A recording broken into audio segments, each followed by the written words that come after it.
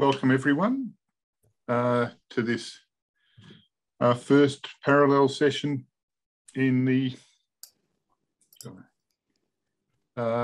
which room are we in? Lawson? No. In the Lawson room. Oh, that's great. Her fantastic book on the bulletin, yeah. In the Lawson room. My name's Robert Fiddy and I'm from Flinders University, and I have the privilege of speaking to you here. Today I'm speaking from Ghanaland, in the Adelaide Plains, although I'm slightly up in the hills towards Narrandjeri land. And I had the privilege of introducing Professor Mathew Ricketson, who's Professor of Communication at Deakin University. He's a sometime journalist at The Age, The Australian Time, various places. I won't go through the biography he's given you. You're obviously welcome to read that. He's a CI on the New Beats project, which has been a very significant one for looking at where things are. I'm a little bit interested that he's a descendant of Staniforth Ricketson, one of the eminence gris behind the first version of the United Australia Party. But he's talking to us today about his work on long-form journalism and narrative non-fiction. So he's been working on this at least since he published Telling True Stories in 2014. And he first started talking about the quarterly essay in 2016. So today he's talking about the first 2 decades of this interesting long-form publishing venture in Australian journalism. So welcome, Mathew. Thanks very much for that introduction, Rob, and for the no doubt unintended slur on my grandparentage. But yes, my grandfather was involved in the first United Australia Party.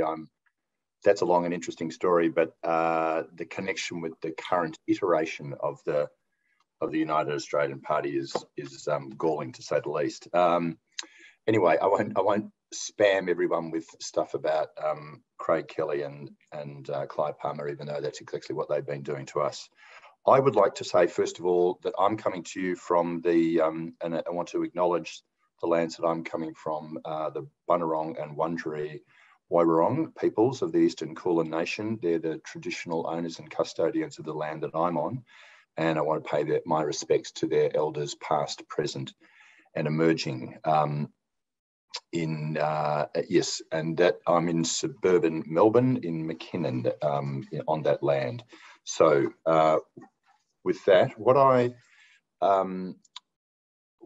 this is a work in progress. I've been doing some work on not only long form journalism for quite some time, but on the quarterly essay. And what I have particularly been interested in and noticed is the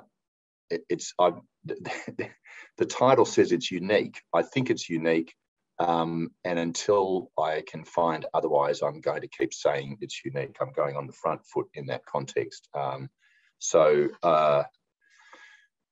In this country, there's been a long history of what you might call little magazines and independent news media. Indeed, our host for this session, Robert Fiddy, is going to be talking about one of them in the next session, Smith's Weekly. They're not all the same, obviously, but on the one hand, we've got Meanjin Quarterly, which is a long-standing, going back to 1940 when Clem Christensen set it up in Queensland, a quarterly of essays, letters, reviews, poems, debate, and so on. That's still alive today under the editorship of Jonathan Green. That's one kind of quarterly. It's in a tradition of little magazines that exist here and in many other countries. On the right, the picture is of The Nation, which indeed that particular collection of The Nation was edited by Ken Inglis, who of course the biannual lecture is in honour of, and this is an excellent collection of a fortnightly newspaper which came out from the late 50s until the early 1970s, and was the first. Well, not the first, no, because of course there is Smith's Weekly and there's others, but one of the first that started to, if you like, add to and question the way in which mainstream daily newspapers were covering the nation, and indeed the states and the local and the regional. So that was one. Tom Fitzgerald, pictured there, who had been the business editor of the editor of the business section of the Sydney Morning Herald, was involved in setting this up precisely because of in his eyes, the strictures of working in daily journalism. So there's been a long history of these ventures. Meanjin Quarterly is rare for its longevity as well as many other qualities. But the Nation is one of many that lasted for a relatively short period of time, 14 years for that one. But there's Smith's Weekly, which we're going to hear about later, which was a bit over 30 years. The National Times, a weekly newspaper, which ran for about 15 years. Nation Review, the so-called Ferret, for about 10 or 11 years in the 70s. The Independent Monthly, run by Max Such, ex-Fairfax editorial director for a few years from the late 1980s. Two versions of the Eye, the first by Brian Toohey, another Fairfax alumnus from 87 to 91. Eric Beecher, another Fairfax alumnus, set up the Eye, which was a glossier magazine, in about 2000, and it lasted not very long at all. And then you've got Australian Society, which morphed into Modern Times, and that was edited by a number of people. I'm pretty sure Peter Temple, the crime novelist, was the first editor, but certainly was involved, and then was taken over by Peter Brown and Stephanie Bunbury, among others. That lasted less than a decade, and Peter Brown continues on editing Inside Story, which is a weekly or so online publication of a kind that is similar to some of these other ones. So against that backdrop of outlets which try and provide something other than what's in the mainstream media, print, radio, TV, or online, you've got a lot of activity. A lot of them produce some excellent material and really interesting and engaging material, but they tend to last, for about a decade or so. And there's all sorts of reasons to do with that. One of which is to do with economics. We are a country physically the size of the United States, but with about a 15th of the population. So the economics in terms of these being not mass market publications, but more niche publications, has been hard to sustain. So that's the backdrop, if you like, to the setting up of the Quarterly Essay in 2001. The founder is Maurice Schwartz, pictured there on the right, and on the left is Robert Mann, who is both the author of the first issue of the Quarterly Essay, which you can see pictured there, and the author of several others, and a kind of black ink, which is Maurice Schwartz's publishing house. He's a regular. A lot of his work has been published there. He was an important figure in it for many years. Now, okay, so this is what I interviewed Maurice Schwartz not so long ago, and this is what he had to say. The interesting thing here in this particular quote from him is that the idea for it, once he set on it, it was pretty much set and emerged fully formed, is what he says, and that's true. If you look at it, it looks pretty much the same as it did 20 years ago. It hasn't had, in news organisations, the kind of annual graphic or typeface, makeover happens very regularly. That has not happened with the Quarterly Essay. It looks pretty much the same. The context in which he did it, though, which he explained to me, is that it was at a time when American publishers were entering the Australian market, and this country had previously been dominated by English publishers, and we don't need to go into all of the history of that, even though it's both important and interesting. But what the kind of idea that Schwartz hit upon as a small publisher himself was that if he could, by setting up the Quarterly Essay, what he could do was attract quite high-profile, well-known writers to write these essays, and that would not cut across their publishing kind of commitments and contracts with larger mainstream publishers who were publishing their books. So it actually worked for both parties in the sense that he got the use of a well-known, generally well-known, high-profile writer who could produce the quarterly essay, and that would not cut across the mainstream publishers. That is not newspaper, but book publishers, and in fact would enhance their reputations, and therefore that would be of value to the publishers. So that's one of the pieces of context or background which makes it work in a kind of in a literal sense, but also in a commercial sense, because as I've alluded to earlier, the business of this, making it work, is actually is a significant problem. And by dint of the fact that it's been going for 20 years, there's two possibilities. One is it either is commercially successful in its own right, or there's three possibilities actually. The second is it's not, but Maurice Schwartz, who many of you would know, is he's either a property developer by day and a publisher by night, or vice versa, or maybe does both. But he is a significant property developer and has been for a long time. So he's independently wealthy, and the extent to which his revenue from that part of his business underwrites his publishing is not fully known. Some industry sources I've spoken to say that the quarterly essays don't make a lot of money. Maurice Schwartz told me that it does. I haven't got to the bottom of that, but in a sense, it matters less than the fact that it's still going 20 years later.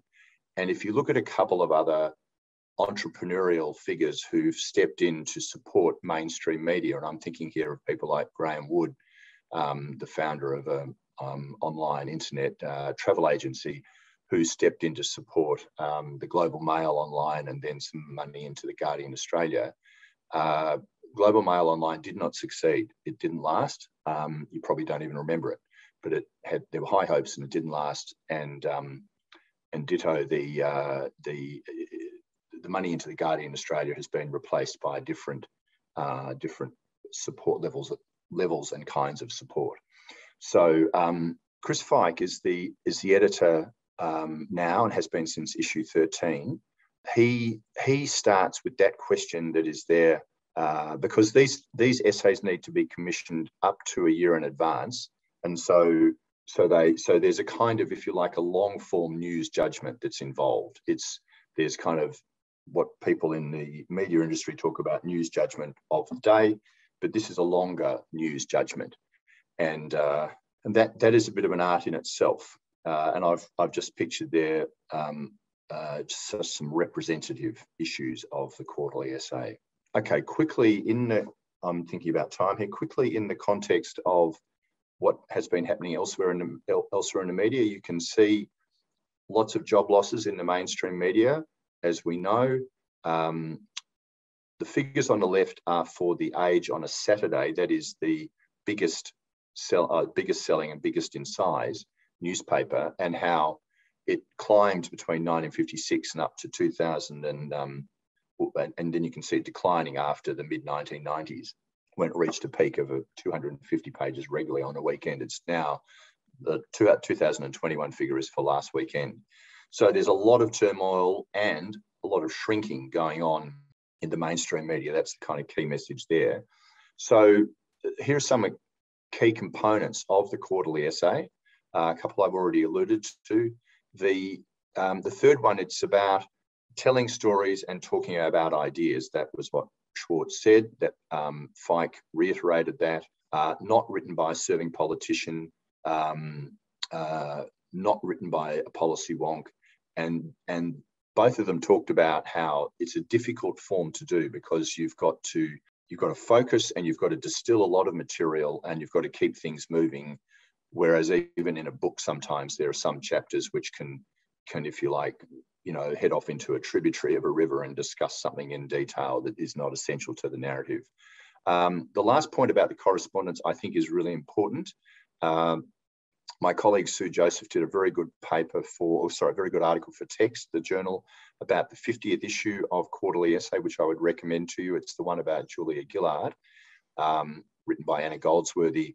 And the response to that is really quite instructive, not in a great way, but I have read just recently the most recent correspondence, and civil, informed and robust is how I would describe it, in a way that you don't tend to get, certainly in the online trolleries that we see, but also in the daily papers. There's not as much of that kind of, you might get civil and you might get robust, but you tend not to get really well-informed responses. And so what you do get, and the most recent issue responding to George Megalogenis's quarterly essay, is exactly that, really informed responses to what he was saying, which add to and expand the debate.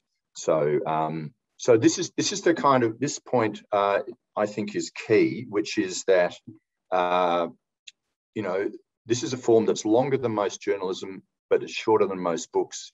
It has more depth than most journalism, but it's more easily digested than most books. I mean, you can, couple of commutes in the pre-COVID days, after a couple of commutes, and you would have read the quarterly essay. And the happy result is that it means that the quarterly essay can intervene meaningfully in the news agenda of the moment because it has weight, and that the people who read it can also take part in that debate because they will have read it, because it can be read fairly quickly. Only the most diligent can read quickly 300 and 400 and 500 page books.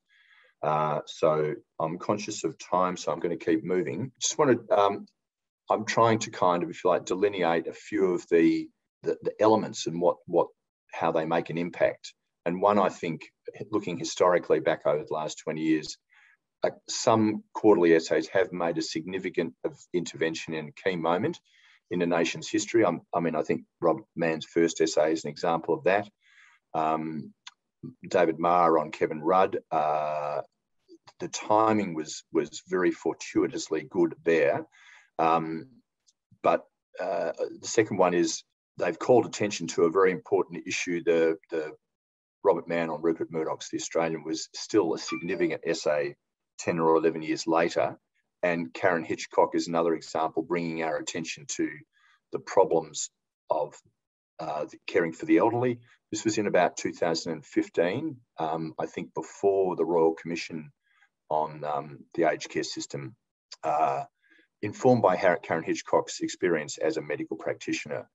The third one there, Margaret Simons wrote about Mark Latham. This is now an historical curiosity or oddity, but she told us about Mark Latham's kind of intellectual history. And at that time, when both the press gallery was by and large ignoring it, and before he went on his particularly florid path since, was actually really useful and important. And ditto Judith Brett on the decline of John Howard's government, which she picked up on the kind of trend there well before most people in the Canberra Press Gallery. And finally, in terms of an element, Laura Tingle's recent essay on what we can learn from New Zealand, and Benjamin Law on moral panics and gender, an excellent essay about the whole same safe schools issue. So just a couple of things to finish up with in terms of the important element here is that there's a list of up to about 10,000 subscribers who get the quarterly essay every quarter. That builds a solid bedrock of financial support. It then sells into both newsagents and into bookshops, which helps. And depending on the issue, they can get up to 25,000 copies in total being sold. And finally, there's a number of awards that various individual essays have won, including 5 Walkley Awards recently. So I might come back to this I might come back to this too. Because I'm running out of time. I'll just leave that there on the screen just to intrigue you. And I might come back to the previous slide too, depending on how and where questions go. But I think I might leave it there, Robert, so we can give people opportunity to ask questions, discuss, etc. Well, thank you very much, Matt. So if people have any questions, I think I prefer people to unmute themselves and actually ask them in this environment. That would be my preference. But obviously, we can also have questions through the chat if you prefer. Has anyone wished to attract my attention? Well, you better tell us about the photo, Mathew. Okay. This is a picture of Hayden Button Senior, a prince of a footballer for Fitzroy in the 1930s. And I put it to Chris Feik that because Maurice Schwartz has made a number of efforts to see if he can get the quarterly essay extended overseas and picked up overseas, so far unsuccessful. And so I said to him, does this mean it's like Australian rules football, the greatest game on earth, but only played in one country? Nice analogy. What do you think is the future of the quarterly essay? As far as I can see, it's humming along. Like there's no sign that it's not going to continue. As I said, I don't know the exact ins and outs of the finances, so I don't know to what extent Maurice Schwartz underpins it. But as I said, in a sense, it's less material in that he continues to do so, and he has, alluding back to the previous slide, which is of a cover of the monthly magazine and the Saturday paper, both of which come out of Schwartz Media. He's proven himself now over 20 years to be, I think, a kind of master of a counterintuitive move. He set up this one, which is, if not unique, then rare. Then he sets up another magazine in 2005, the monthly, when, as we've seen from history, those tend not to last, and it's now been going 15 years. And I was checking its audited sales, and they're over 31,000 a couple of years ago. And it's, you wouldn't want to look at the Financial Review on a Monday to Friday, because I don't think it'll be much more than that. And the Saturday paper, when everyone said print was dead, he set up a print newspaper, print first, online second, and it's still going 8 years later. And he tells me it's successful as well, financially. So yeah, he finds a niche. It's a good news story in a way. Yeah, he does seem to find a niche, doesn't he? Or have the guts to try it out at least. Mathew, do you have any observations on the extent to which that niche has been opened up in practice by the movement of the Australian further and further right over my now interrupted long reading career of that paper? Yeah, good question. Look, I think there's an element of that, but it predates that in the sense that the first quarterly essay is 2001, obviously, and Chris Mitchell only became editor-in-chief of the Australian in 2003, I think. That's right.